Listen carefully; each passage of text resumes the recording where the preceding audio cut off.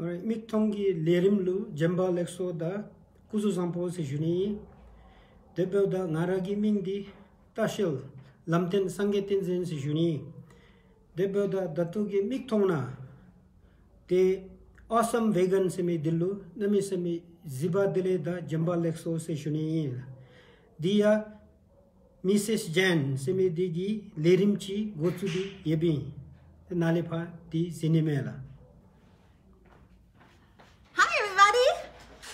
Did you get all that? I'm Elysabeth Alfano. This is another live episode of Awesome Vegans right here on JaneUnChained. This is my fabulous Bhutanese tour guide, Sangay Tenzin. I hope I said that right. Yes. Sangay has been taking me, I also call him ST.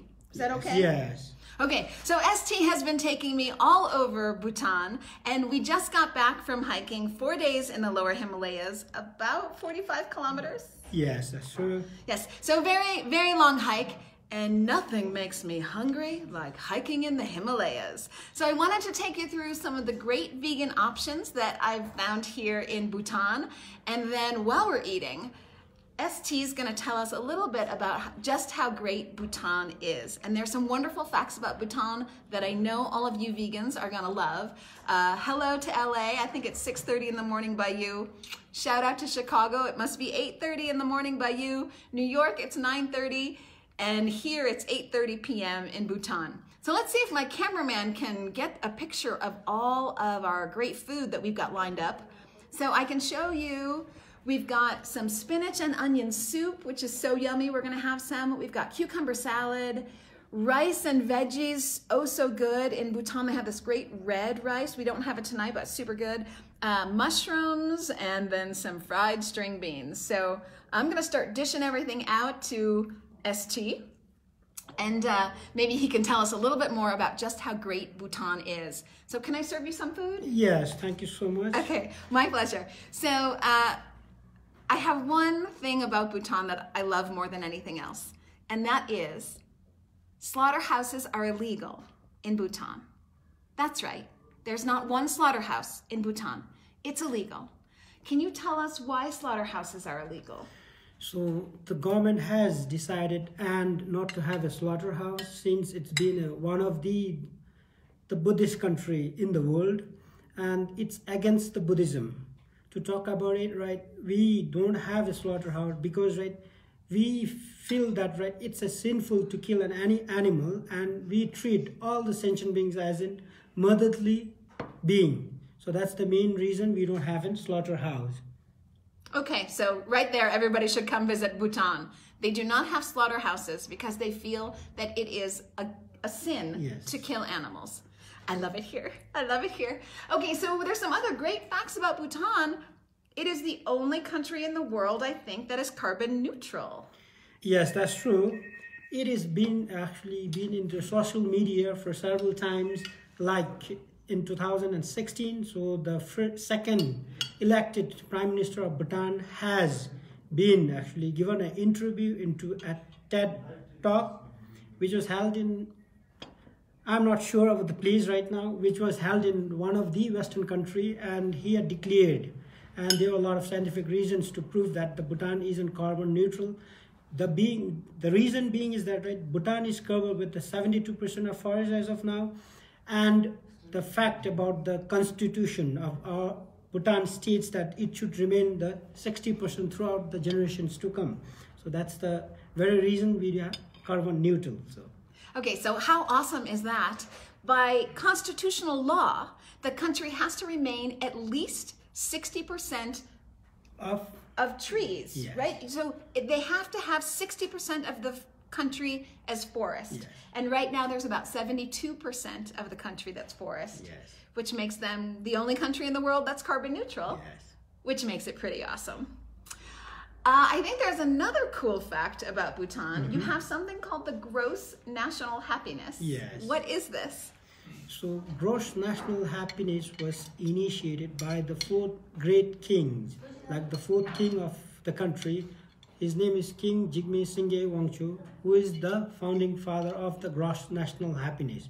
So gross national happiness is just a concept of happiness, we need to actually balance the materialism as well as the spiritualism. So that's the very reason. So he had initiated the gross national happiness, and he's the founder of it. And the gross national happiness consists of the 4 pillars. First thing is the good governance, and the second thing is sustainable socio-economical development, and third thing is the preservation of the environment, and I think that's the preservation of the culture and the tradition, and the fourth thing is the conservation of the environment. So these are the main 4 pillars to carry any development activities within the country. So you have to look into these 4 pillars. But the number one fact is that there should be a good government to take care of the rest of the 3 other pillars. So that's the gross national happiness. Okay, you got that, y'all? There's supposed to be good governance. I don't know about us. Okay, so they have good governments, and then everyone needs a chance for sustainable economic growth, and then it's important to preserve their culture, and get this, they respect their environment so much, not just their animals, but also their environment, that it's part of one of the 4 pillars of gross national happiness is to protect the environment. Well, that's awesome. That's awesome. Okay, so that deserves some food here. Right. So I'm gonna dig into what we've got. Every time I eat here, it's always a little new. So I'm gonna try this cucumber salad. I've been here for about a week, but this is gonna be the first time that I'm digging into cucumber salad. And there's other things in here, tomatoes, onions. So a cool thing about Bhutan, oh my gosh, ginger. Is ginger in here? Yes, there is ginger, and there is cucumber and tomato. Oh my and gosh. They had coriander. And on top of that, there is Szechuan pepper. And Szechuan peppers. Okay, so here are some of the cool things that Bhutan does with food. First of all, so far I've had a bunch of radish dishes. Now you might think, well, what are you gonna do with a radish? But they fry up radishes. So it's super tasty. And then of course, what goes with radish but chili. Okay, every dish has chilies. I mean the hot serrano pepper kind of chili. I don't know the exact name. What's the exact name of the red chilies that you use? So it's hard to explain because I'm not actually really expertise in chilies and all, but they do have little bigger sort of chili because that would be what you had mentioned it earlier. So serrano pepper kind of chili. Yeah. It's so super hot. So they have a red chili, a long one, serrano pepper-ish, and then a green chili, which is equally as hot. Yes. And they put them in everything. In fact, there's one dish that is just chilies. It's just sauteed chilies. Sometimes they add cheese. Okay, vegans, hold up. We're gonna talk about cheese. Sometimes they don't add cheese. It's just chilies. Yeah. Sauteed, and then they eat it straight. Not even with rice. It's impressive.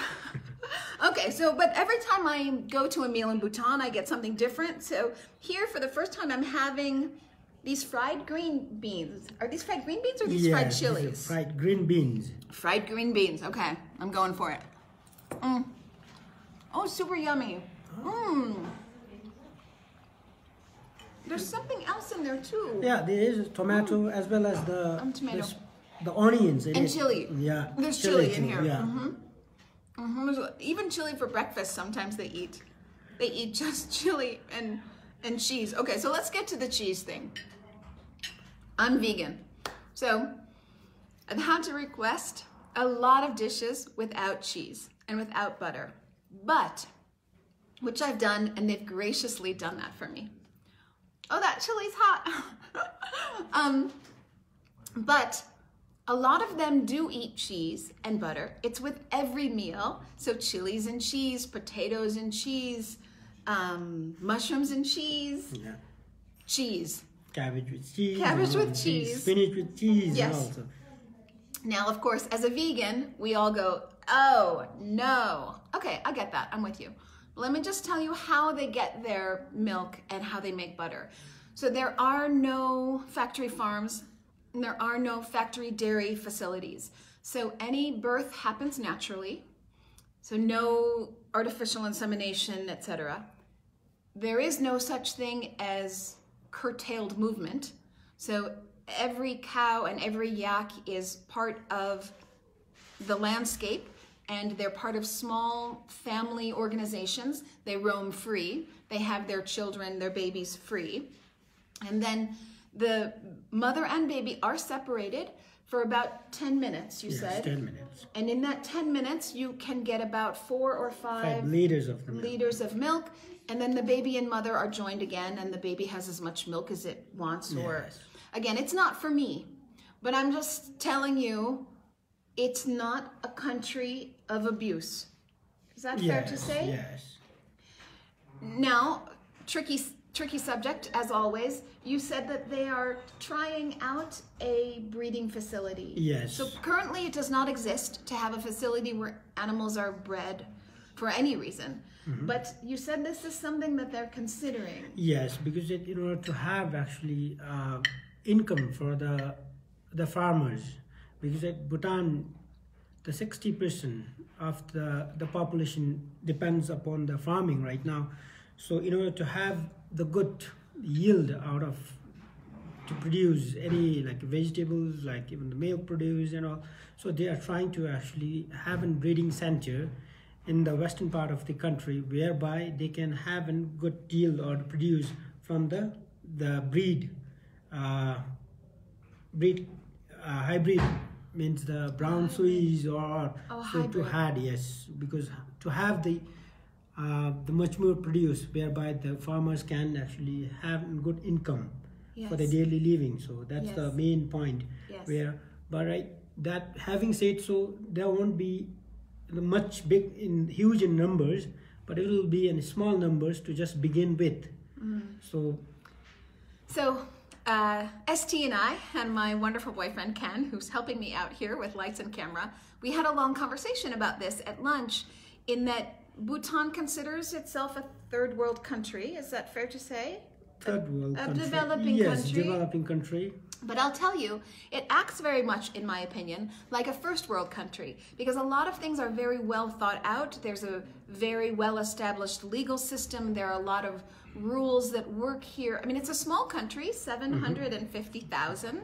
So they don't have any scaling issues that we might have in the United States. Because of this and because of their policies, for example, there are no poor. Everyone has food. Everyone has shelter. About 60% of the country is farmers. Yes. But of course, with development, young people don't want to farm anymore like their parents did. They want to do fun things like new tour guide. So that's putting pressure on the farmers. They're considering new ideas that the Western world does, like breeding facilities. I say no. It's only on a trial system right now, so it will be interesting to see if your country decides to do it. I think I'm expecting the best out of it, and it's always the government will decide whether it's going to help out for the farmers, or maybe, in my perception, I think it should not be allowed by the government to do it, because being a small population, whereby we can actually sustain ourselves within. But having said so, because there are a lot of increasing number of the travelers actually traveling towards the country, we have to actually catch up with the rest of the world to provide them with what they are actually having. So it's trying to catch up with the rest of the world. So okay, well, what I would say to that is I'm vegan, and you guys can catch up with me and do no dairy and no butter, and that's one option, because there, as we know, vegans, there are going to be more and more vegans, and there are going to be more and more vegans traveling around the world, more and more vegans spending money in gorgeous places like Bhutan. So that's another option to consider, that we are a huge market force, and I would say no to butter and cheese. That's my vote. That's my vote. But ST here, my fab ST, is vegetarian. Vegetarian. Yes, and you've been vegetarian for how long? It's been 6 years now. Since now, and I feel good myself, not being consuming any sort of meat product, especially. But I do actually, because there's no other options rather than having the butter and cheese. But I might actually give it up right after this movement. So one more vegan. Wait. So this would be a high five. All right. Okay. Okay, poor ST. He has been such a good sport for this whole interview. So I'm going to let him now eat dinner with me and my Ken in peace. I'll just hold up one more thing because I think I've tried it all. We've had the rice. Did you have some rice? Yes. Okay, I'm going to dish on some rice before I go.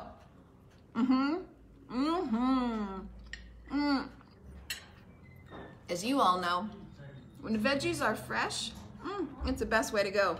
I'm having some mushrooms. So far, what's your favorite? So far my favorite is the hoagie, okay, with the cucumber salad. So And the fresh yes, ginger. fresh ginger. So And my last thing before we go, this is one of my favorite soups, folks. Spinach and onions, and they churn the spinach, right? yes, they churn the spinach. I don't know if you can see this. You know how big spinach is, but they've muddled it, I'll say, so that the spinach is really fine and it's just in its own juice with onions. Super good. Super, super good. So I actually think this soup just might be my favorite. But I'm with you on the cucumber salad. And I hope to come to you live again, maybe tomorrow. We don't know. We're in the capital, Thimphu now, so we got good internet. Maybe we'll come to you again tomorrow because I really want to show you those radishes and those chili peppers and a lot more dishes here, and then we can continue to talk about just how great Bhutan is. Hopefully I'll see you guys tomorrow. Until I see you next time, either tomorrow or maybe my next trip, which is Myanmar, right after Bhutan. Thanks for listening. Thanks for watching. I'm Elysabeth Alfano. And before you hit the don't go button, I want to give a shout out to Bhutan Mountain Holiday. So Bhutan Mountain Holiday has been my tour guide organization. This is my fabulous tour guide, ST, Sangay Tenzin. I'm Elysabeth Alfano. This is Awesome Vegans right here on JaneUnChained. Until I see you again, don't forget to be vegan.